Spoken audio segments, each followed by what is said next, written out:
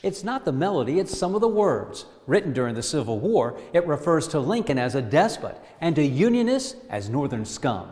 The despot seal is on thy shore, Maryland, my Maryland. The state song is set to the tune of O Tannenbaum, where it urges Marylanders to take up the Southern cause. Huzzah, she spurns the Northern scum.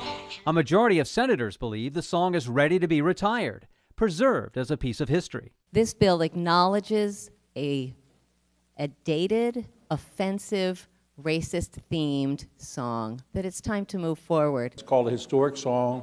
Let it be put aside till we come up with a new song. Earlier versions of the bill called for a competition to replace the song. A Senate hearing heard a couple of new renditions.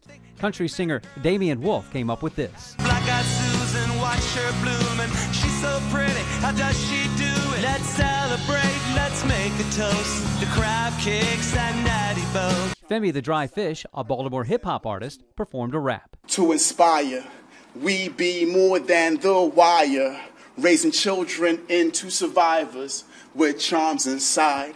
This the city of hard luck. Some Republican senators criticized the move. Where's it end? We did with statues.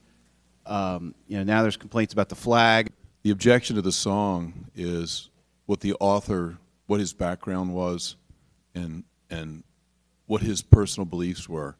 That's no reason to reject the song. But in the end, a bill retiring the song without erasing its existence passed. The bill now goes to the House, where it faces an uncertain future.